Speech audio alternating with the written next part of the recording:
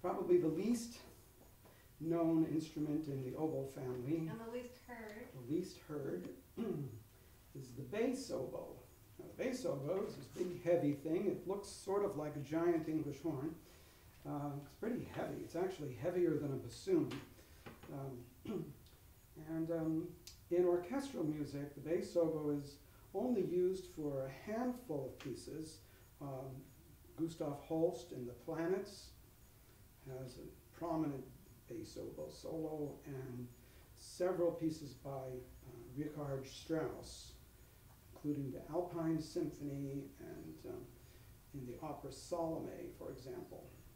The first one is a traditional English carol, I Saw Three Ships.